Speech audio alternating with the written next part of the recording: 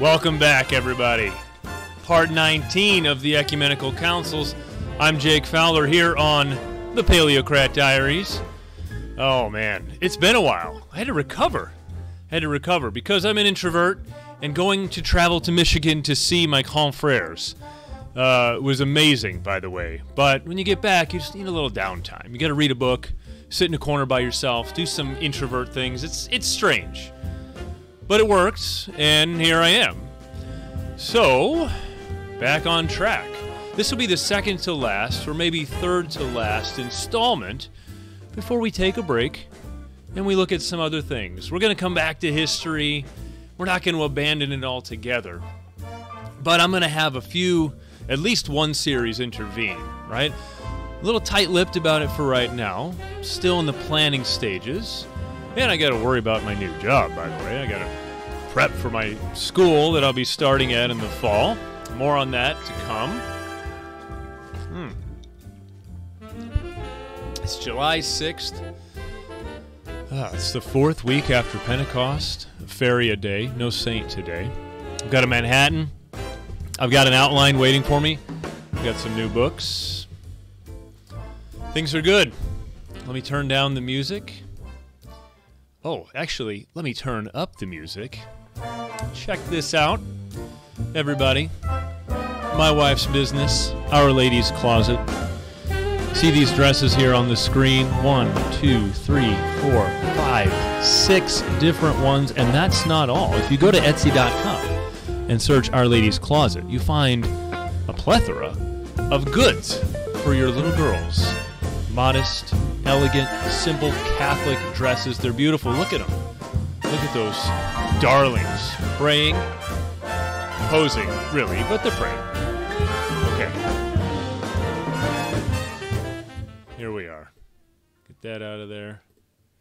Okay. Beautiful.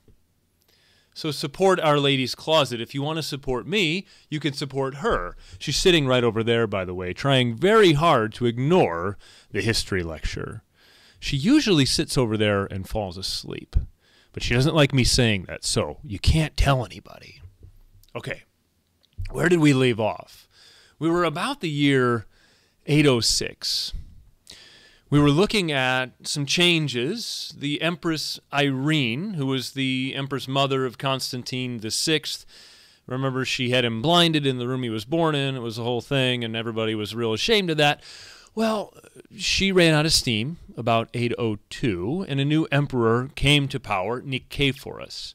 And he installed a new patriarch after Tarasius died in 806, and his name was also Nicephorus. So we have two Nicephori ruling in Constantinople. The patriarch, he was a bold defender of images. He had been a bureaucrat in his previous life, so a lot like Tarasius, a layman, a government official, trusted by the emperor, just as Tarasius was trusted by the empress. Nicephorus, the patriarch, had been on the imperial delegation at Nicaea too, sent by Irene herself. Now, his take on images, like I mentioned, he was a Catholic. He was a defender of sacred images. He maintained that Christ's humanity was not dematerialized upon the incarnation. This would have been an Origenist kind of thing to say. In other words, the human nature of Christ was concrete, and it had experienced the same things that the rest of us had, except sin. Nicephorus also argues that Christ's body must be depictable because that's the nature of bodies. Who ever heard of an uncircumscribed body, he says. In other words, it's in the nature of bodies to be limited. Bodies have size and shape. They take up space. And if it doesn't do those things, it's not really a body. If Christ isn't depictable, he must not have had a real body. And if he didn't have a real body, well, that's sort of like docetism, that early heresy we looked at a dozen episodes ago, or more than that actually, that says basically the Son of God came down and appeared to be a man, but didn't actually take on human flesh. So Nicephorus is making his arguments for iconodulia, based on Christ having a true human nature, having a body, and bodies are depictable. The emperor Nicephorus, he rose to the throne in 802, didn't really last long, only 9 years, although I will say that's pretty good by Byzantine standards. He was the first emperor in a long time to be killed in battle. Here's how it went down, basically. The Bulgars on the Eastern Front, well, it would have been the Western Front for Constantinople. The Bulgars attacking eastward were kind of irritating Nicephorus a little bit, and although he was a pretty good commander, he wasn't as able as Leo III or Constantine V. Nonetheless, he leads his army in battle straight to the Bulgar capital, Pliska, and he sacks it. He just razes the city. It's a momentous victory, and he really puts the Bulgars on their heels. But he gets arrogant. In fact, he develops one source, I think it was Jenkins, in a remarkable book that was one of the batch that I got a couple weeks ago. Jenkins mentions that Nicephorus suffered from some sort of mania, that he got in this mode or this zone where that's all he could think of was pursuing the Bulgars, and pretty soon he's making reckless decisions. Well, one of these reckless decisions, or actually the string of reckless decisions, further estranged him from his generals, his son, Stauracius, and 3 capable men, Leo, Michael, and Thomas.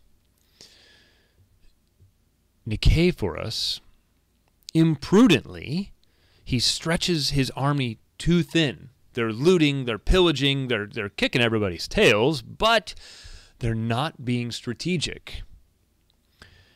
And the Bulgars, led by their Khan, whose name was Krum, the Bulgars attack by surprise.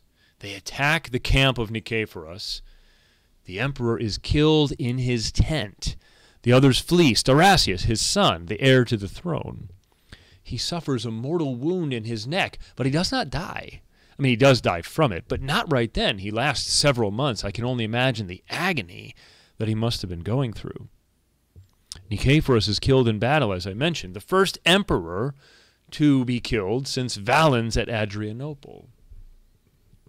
And Krum, the Khan of the Bulgars, he takes his skull, Nicephorus's skull, and lines it with silver and makes a drinking goblet.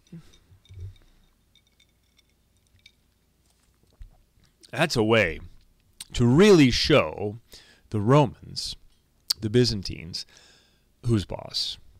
Oh, your emperor? Yeah, I got his head. I like to drink my wine out of it. Incredible. So, Stauracius, as I mentioned, the son, the heir to the throne, he suffers a mortal wound in his neck, and months later, actually it's the following year, in January of 812, Stauracius is dead. In the meantime, however, one of the generals, Michael, he ascends the throne. He's the brother-in-law of Stauracius. He married his sister, Stauracius' sister, Nicephorus' daughter. So he was already kind of in the imperial family. And this is Michael the First. Michael the First is installed as emperor and takes for his theological advisor a certain monk, Theodore the Studite, Theodore the abbot of the Studium monastery. Theodore was strongly orthodox. I don't recall if I mentioned him last time or not. He's extremely intelligent. Born in 759, he had succeeded his uncle, whose name was Plato, as abbot of the monastery called Studios, or the Studium. Theodore's defense of the icons is similar to the Patriarch Nicephorus, but it's based very heavily on the hypostatic union. So in a way, you could say it's very Cyrillian, taking after St. Cyril of Alexandria. If Christ cannot be depicted, Theodore says, this must be for one of two reasons. Either A, he does not have a real human nature, as the Docetists maintain, or B, his human nature was subsumed into his divine nature, as the Monophysites say. So either way you cut it, you have heresy on the one side, heresy on the other. If you can't depict Christ, then you're either a Docetist, you don't believe he really had a body, or you're a Monophysite, you don't believe he has a true human nature, one that can be circumscribed and depictable. And that's where the overlap is with Nicephorus. Because of the hypostatic union, Theodore goes on, Christ's human nature is inseparable from his hypostasis, and therefore it is possible to have an icon of him. Recall, hypostasis is roughly equivalent to person. All the properties of the person are ascribed to their hypostasis, meaning if the person, if the hypostasis has a human nature, then the properties of the human nature don't just remain sort of compartmentalized in the nature, but they're taken on by the person. So being depictable, being circumscribable, is inherent to Christ's human nature, and therefore it's inherent to his hypostasis. It's therefore Christ himself who can be depicted, and not simply a nature. Now, Emperor Michael I, well-meaning, fairly reliable-ish, was weak. He was sort of just wasn't able to control Byzantium the way he ought to have.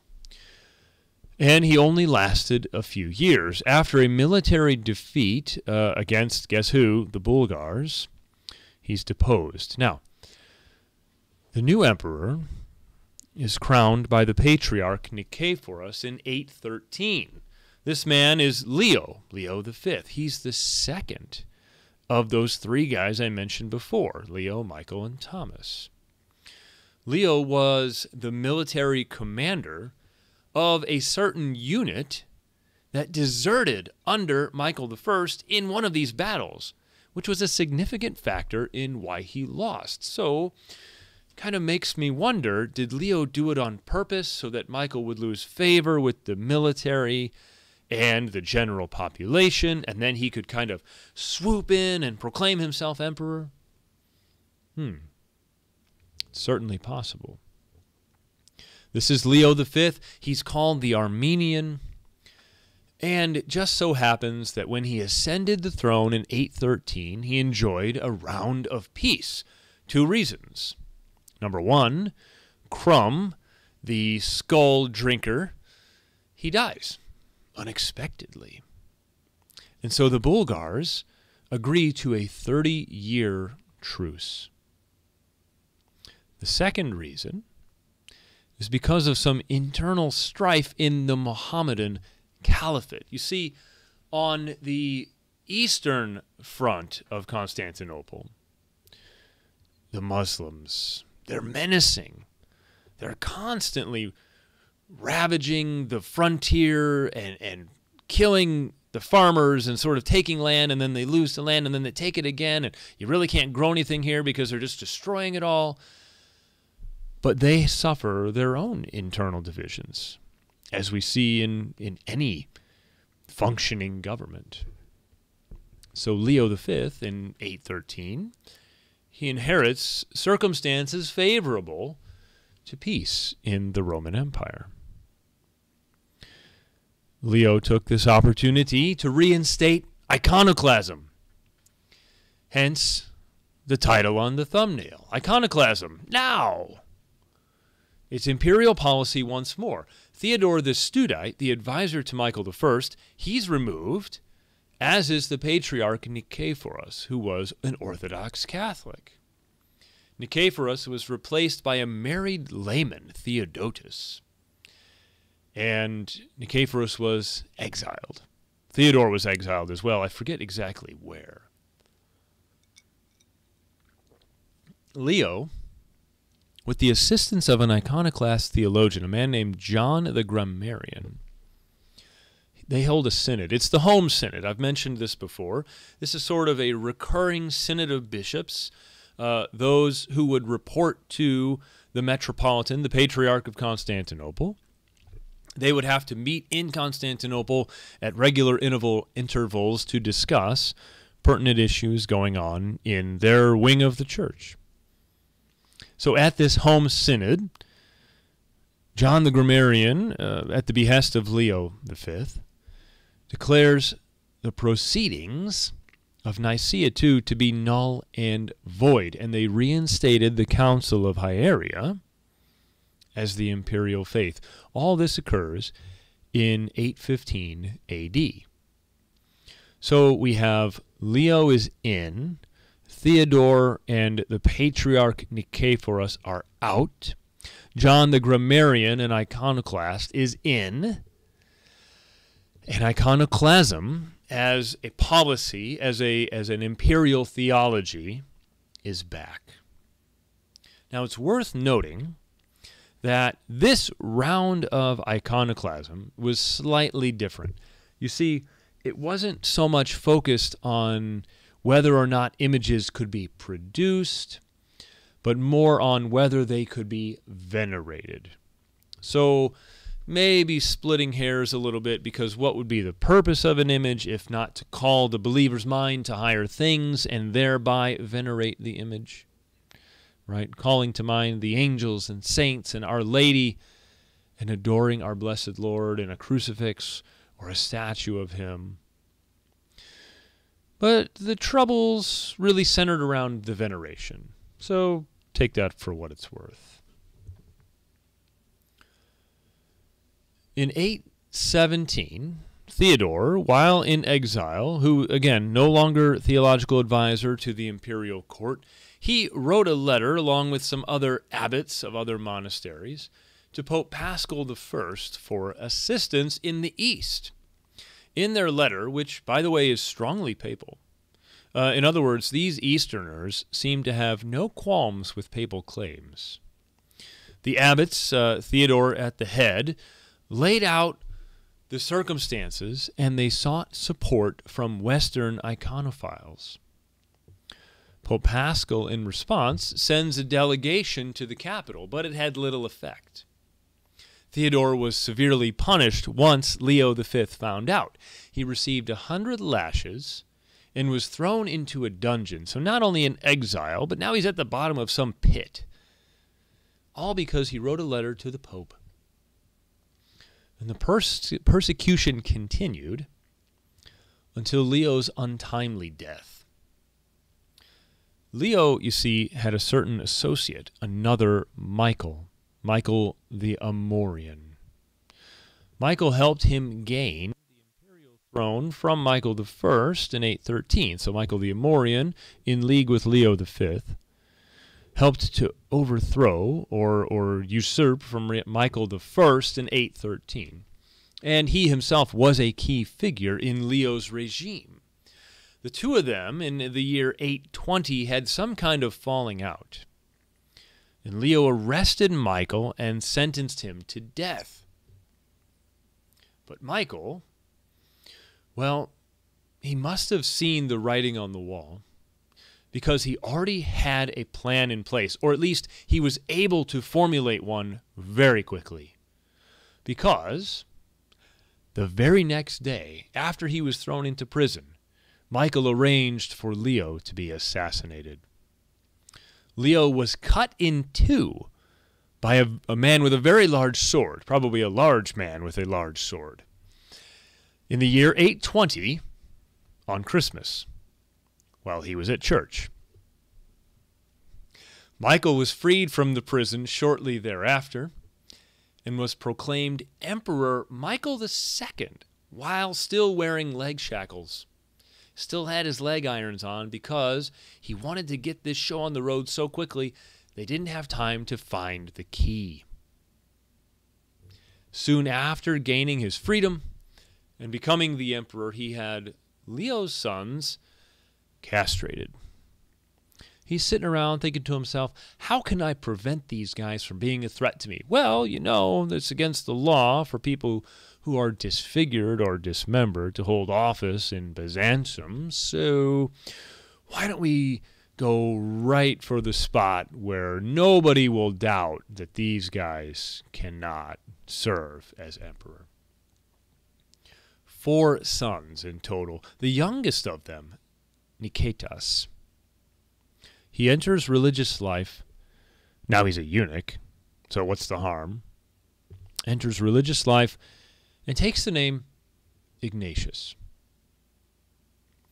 Patriarch Theodotus crowned Michael II soon after all of these events transpired to legitimize his rule.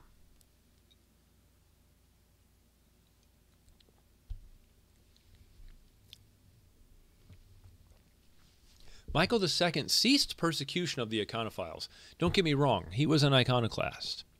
But I think he wanted to reduce the internal strife within the empire. He released Theodore the Studite, and he allowed Nicephorus, the former patriarch, to return from exile. He was not reinstated. Theodotus remained at the helm of the See of Constantinople, but Nicephorus was allowed to come back home, probably had some sort of residence there awaiting him. Neither of these two great iconophiles, once they made it back to the capital, were able to convince Michael II to reverse iconoclasm, and then they died shortly thereafter, Theodore in 826, Nicephorus in 829.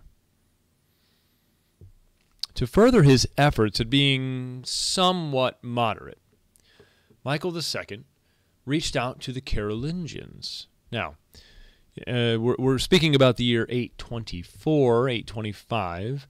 Charlemagne has been dead for about 10 years, and his son, Louis the Pious, has been reigning as sole emperor.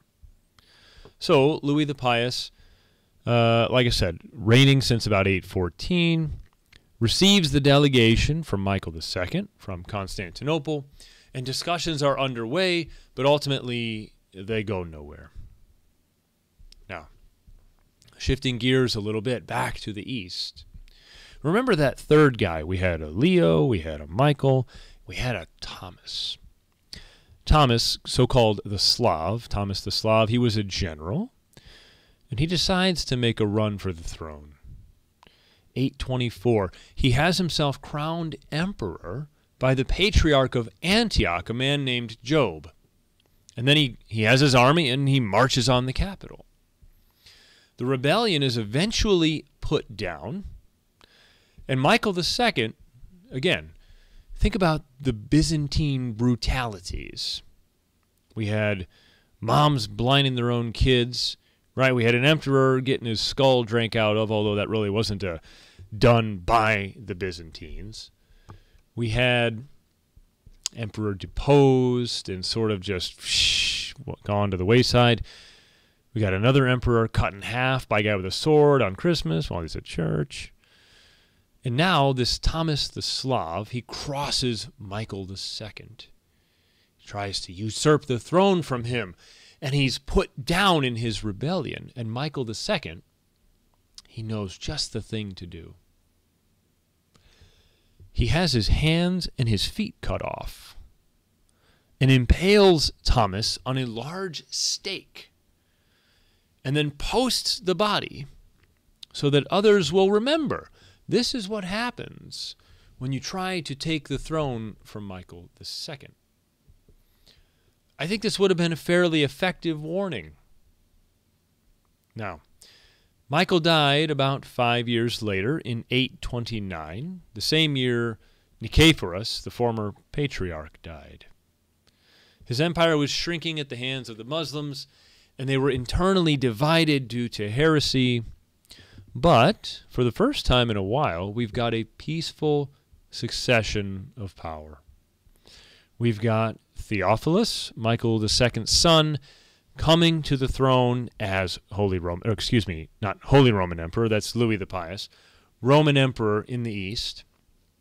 Theophilus reigns from 829 to 842, and he spent his almost 13 years enforcing the strictest iconoclasm.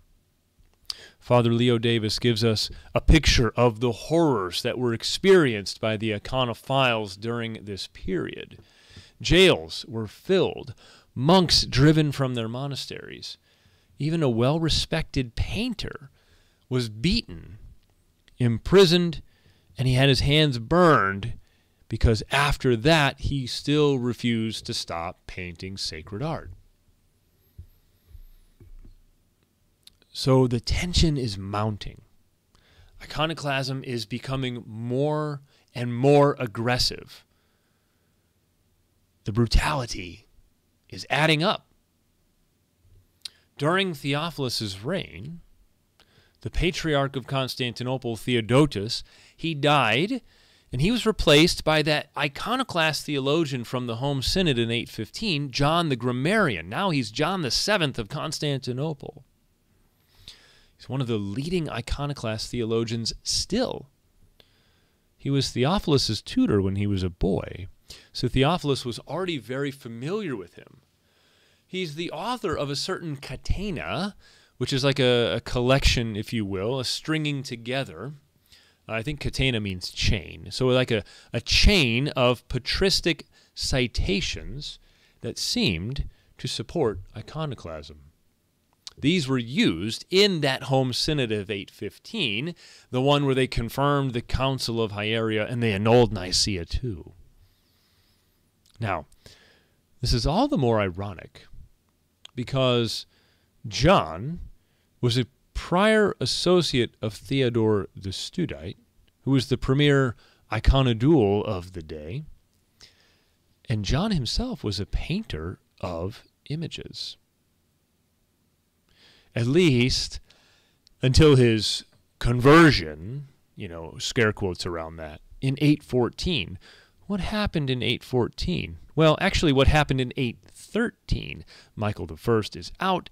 Leo V is in. Leo's an iconoclast. John's looking around. He's like, if I want to go anywhere in this government, if I'm going to be a high-ranking so-and-so, I need to be an iconoclast too. I think it's funny when the Orthodox deny the charge of Caesaropapism, or they try to minimize it, like it wasn't really a big deal, kind of gets overblown by the West. Oh, really? John the Grammarian is one example among many of theologians who just sort of went along with whatever flavor the imperial household was peddling at the time. Doesn't really make me want to believe them when they say Caesaropapism is not a thing. Oh well. Now, at the end of his life, Theophilus lay on his deathbed pleading with his advisors. This is in 842, and he's begging them, please, please, please continue my policies of destroying images and persecuting iconodules. Because don't you know it, that's the way we've always done things. Well, not really, but Theophilus said it was. He died in 842, and again, this is not of murder. This is unusual by Byzantine standards. I kid, sort of. His wife, and now the empress mother, the regent for their son, her name is Theodora. She's in charge. Theodora was a devout Catholic. She wanted to discontinue the policy of iconoclasm post-haste. But she was unable to do so as quickly as she wanted. Slowly, she enlisted the support of the leading men of the state, and they knew, since the boy emperor was so young, he was 2 at the time of his father's death, that this regency would be long, so they decided to play ball with Theodora. Besides, pragmatically speaking, the internal division was really bad for the empire. We've got the Bulgars. We've got the Mohammedans. Now we've got the Slavs. The threats are too much externally, and so the internal divisions have to come to an end. And if the emperor says we're going to venerate images, then doggone it, we're going to venerate images. So iconoclasm is dropped, just like that. John the Seventh, John the Grammarian, he's out as patriarch. He was deposed in 843. The Orthodox and courageous monk Methodius installed in his place. Methodius had been the one to deliver the letter from Paschal I to Michael II in 821, which, by the way, got him 8 years in prison. Nonetheless, Methodius is now Patriarch of Constantinople. Theodora, the regent for the boy Michael III. She is an iconodual. She is a faithful Catholic. The persecution is over. It's immediately ended. It was like literally the next day. Okay, stop persecuting them. Images were restored to their former glory. Sort of. Except images were sort of limited now. They're mostly just two-dimensional. That's why the art coming out of the East is typically in the form of icons and mosaics. It's 2D. This is a scar from the iconoclast controversies. Statues never really made a comeback, just the way it was. A new liturgical feast was instituted called the Triumph of Orthodoxy. It was added to the calendar, always celebrated. I think the first time it was celebrated, it was March 11th, and it happened to be the first Sunday of Lent that year in 843, and the Orthodox, and Eastern Catholics for that matter, have maintained that tradition.